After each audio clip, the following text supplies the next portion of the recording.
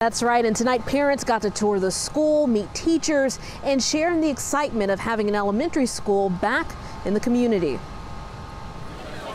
It took a lot of engineering and creativity to resurrect this school. And now, that's exactly what Washington Elementary will be offering students.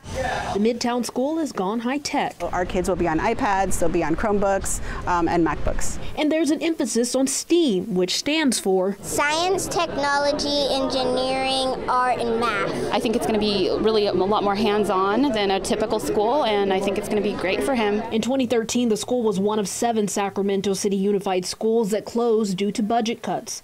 But demand in the area has changed. We've got a lot of new housing in the pipeline, some of it getting built nearby. But we also have, I think, a lot of people who see the potential for bringing their families back in, just in general, to Midtown.